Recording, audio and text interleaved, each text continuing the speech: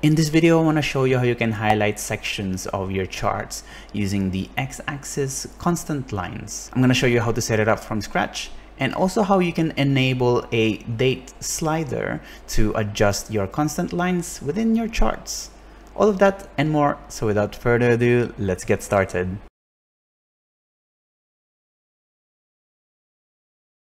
Hi, my name is Fernan and welcome to the Solutions Abroad YouTube channel where we cover tips, tricks, and best practices when working with Power BI.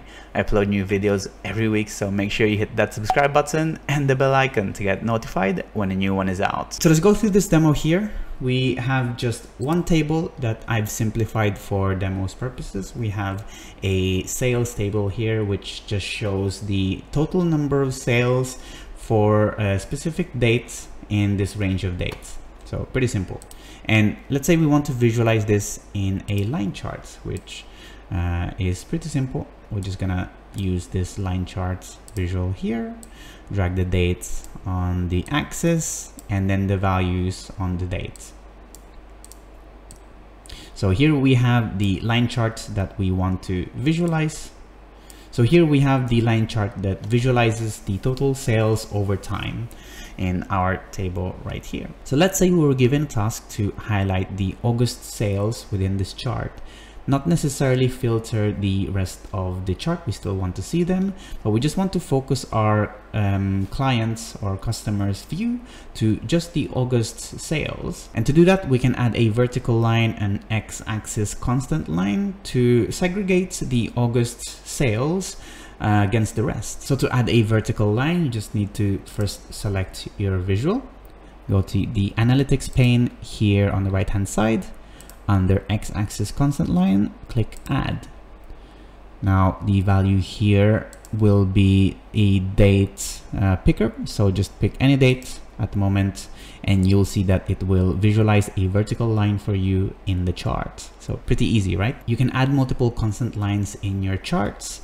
So let's say we want to highlight just the August, so we want to change this date to August. This will be our start. We'll just rename that to starts and then we'll click add to add a new constant line.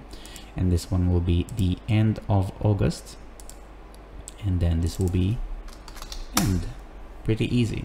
Now, as part of the recent updates, they've added this ability to create shade regions with your x-axis constant line. So that means that we want to highlight certain sections of your chart. You can do that here. Under the formatting pane, you'll have the shade region, which means you want to shade before or after the line itself. So if we say we want to highlight before, you'll be able to select or choose what kind of color you want to highlight the values with and the shade transparency. But you'll quickly see the problem that we have here. So we are able to set the shade region to go continuously to one direction or the other, but there's no way for us to say stop when you hit the start constant line. So instead what we're going to do is we're going to do the opposite. So instead of the shading going in the middle where we want to focus, we want to instead deselect the values that are outside of our region. And I'll show you how to do that. It's pretty simple. So at the moment we're editing the end x-axis constant line, which is the very end here. We're gonna change the shading to white. I'm gonna keep the shade transparency, and instead of shading before, let's shade after. So instead of this part, it's shading just the future ones. So we'll do the same thing with the start. We'll go to start here, and instead of in front, we'll just shade before. We'll change the shade color to white.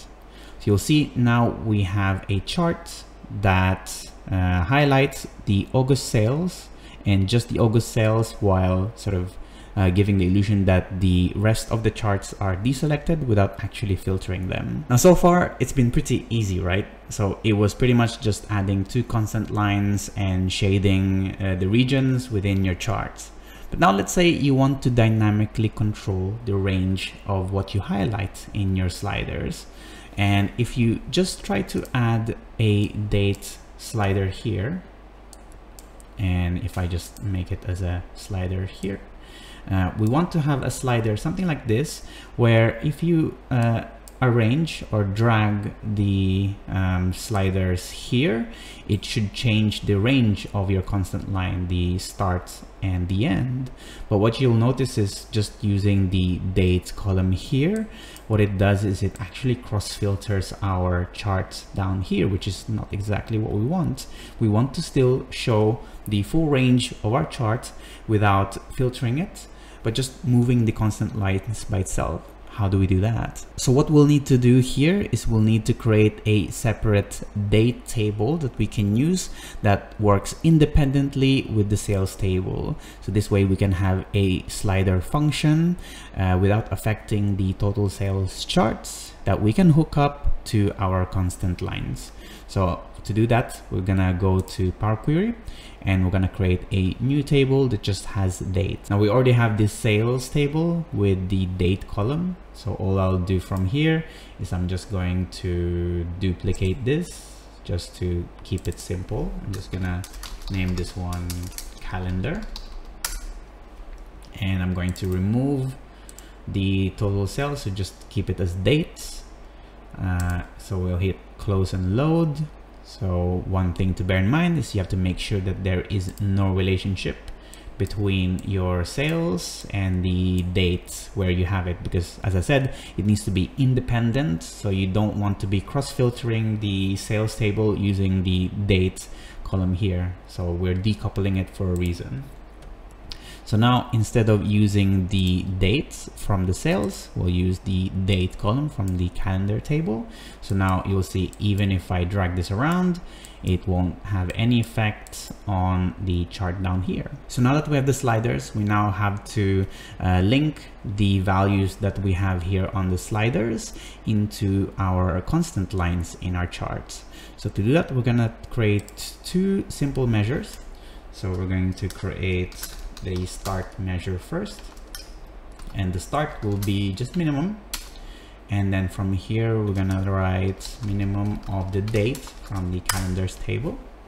And just to visualize you what it does, if I just put it in a card down here, it will give you the least or the lowest number that is selected currently on the calendars table. So if you you'll see it will match the minimum here, and that's what we'll use to hook it up with the x-axis. So we'll do the same thing with the end value here, and this time we'll use max calendar dates. So it should do the same thing if I just put that here in a card. You'll see as I drag that, that also changes. So now let's go back to our line chart here, and let's go back to our analytics pane. And here on both of them, we need to change the value where we have explicitly said what the value should be. So instead of that, we need to click the FX icon right next to it. So at the moment, we're just at the end. Click that. Here, you'll be able to select format by, we'll say field value, and the field based on field would be the end measure that we've just created. So that's it. So we'll do the same thing for the start, FX icon, calendar, start measure, and that's it. So you now have a slider that dynamically controls the constant lines in your chart down there.